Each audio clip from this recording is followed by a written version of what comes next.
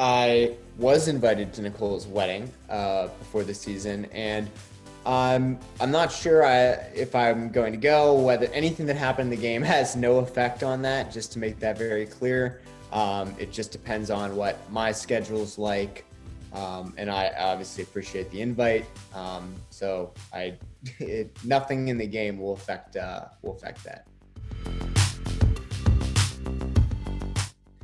I mean, obviously, I respect the gameplay that she was in a larger alliance without me. Am I curious as to why I wasn't invited into that larger alliance? I mean, yeah, I definitely am a little curious about that. But I really, really respect everything that we went through in the last week. And I think she's still a great friend. Obviously, I think everybody at this point knows I did want to work with Kaser. The problem is the Kaser never had power. I can't just magically flip the entire house to keep Kaser if he's getting nominated multiple weeks in a row and is the house target. I wanted to work with Kaser.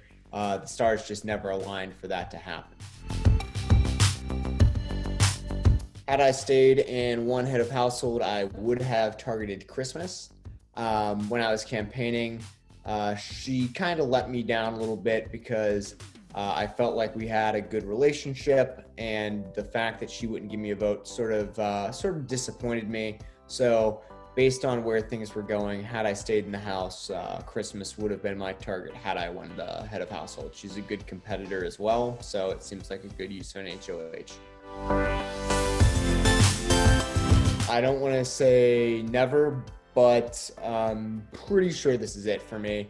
It's just really, really stressful. I've already won once, so just going on again seems a little bit much for me, especially right now. So I think I'm done, but I'll just never say never.